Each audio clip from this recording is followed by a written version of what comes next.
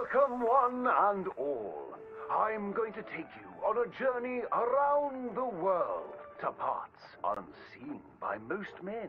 Why, I have traversed the great lands and oceans of the globe and bring you sights and scenes from places far away. Yes, a great deal of the world is populated by unwashed savages that don't have the decency to cover their reproductive organs.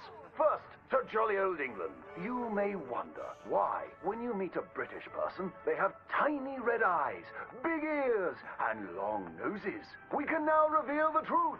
Since the opening of the Underground Railroad system 30 years ago, the entire of London has moved beneath the earth.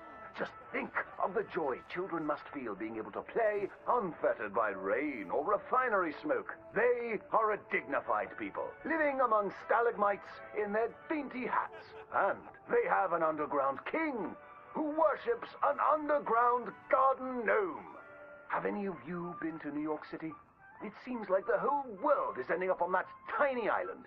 Now there's Lady Liberty, a marvelous statue, to welcome all the Irish people moving to our great country after all those potato problems. They are welcomed by tourists who toss potatoes out of the head of that lady. In New York City, they are making buildings so high, one day you can walk to the moon for a picnic. Wouldn't that be grand? It's true. Now, we spoke of that unwashed statue. It was a gift from France. How do you think France paid for such a gift? Wanton prostitution? Selling of wine and horse meat? No, sir. I'm here to tell you that underneath the streets of Paris, they have discovered black gold. That's right. And a few years ago, Gustave Eiffel of the Eiffel Oil Company built the tallest oil derrick in the world. Yes, all around Paris, you will find that thick business. It ignites like brandy, which is why so many French aristocrats drink it as an aperitif to aid digestion. The women of France are dainty and fair of skin, partially because they use that crude oil to bathe in, anointing and greasing their bodies, often before committing sinful pleasures of the flesh. Places that don't change their ways are falling behind.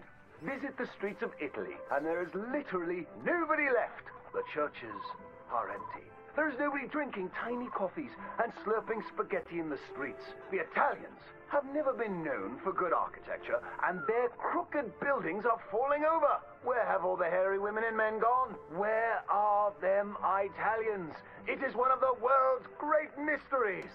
You may have heard talk of a horseless carriage being invented, powered by whale oil, vapors, or demons.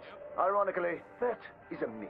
What is more exciting, the Germans have developed a mechanized horse that never needs to eat or sleep. It is a marvel of invention and is intended to facilitate the German army when it invades France or Russia in their campaign to spread the gastronomical wonders of low-quality beer, sausages, and sauerkraut.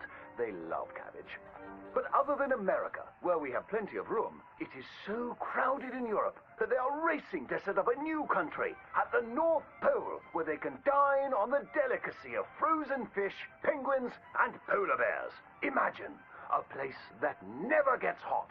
You don't sweat while toiling in the field, and ice is much cheaper there. I predict that someday people of all nations will join hands at the North Pole, wearing furs and eating fish.